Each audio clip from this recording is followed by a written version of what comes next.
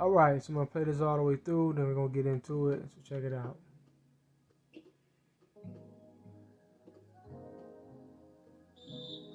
Alright, now as you can see, there's a turnover, right? Now let's look at exactly what occurred right here. Here's another example of arbitrary ruling, like arbitrary decision making by the algorithm, right? Which means what? The algorithm, it can just decide what it wants to happen when it wants it to happen. Now my guy right here, the algorithm understands that he's wide open. It knows that we have an easy bucket. Once again, the algorithm is programmed to understand all of the different basketball scenarios and the potential outcomes, right? So it has its predetermined outcomes. It has a counteract, right? The algorithm has a counteract to every situation, and it's just a matter of whether or not it's going to be triggered to happen in that moment.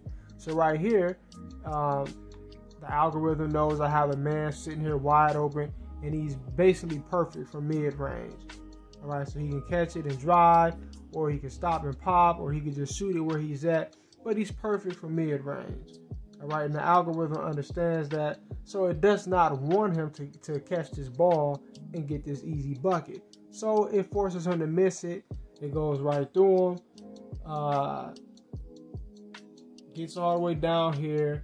Now pay attention to this part right here. Giannis catches it, and look at what happens. He catches it, and instead of stopping early or stopping ahead after catching it, which they should have some sort of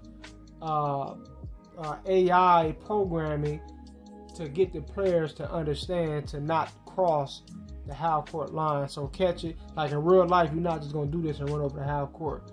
But look at what happens. He catches it. Look at his feet. You see that? It's like once he catches it, there's an extra animation thrown in there to force him to slide over the half court line and get the turnover.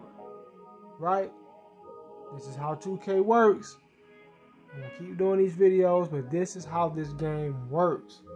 This is what they do. This is how they play with you. Right? They have these scripted situations for you. They do not want you just beating the computer by 60 points every time you play them. Look at the score. Look at the score. All right? And it's not even halftime yet, I don't think. And look at the score. That's how much I'm beating them by. But anyway, peace.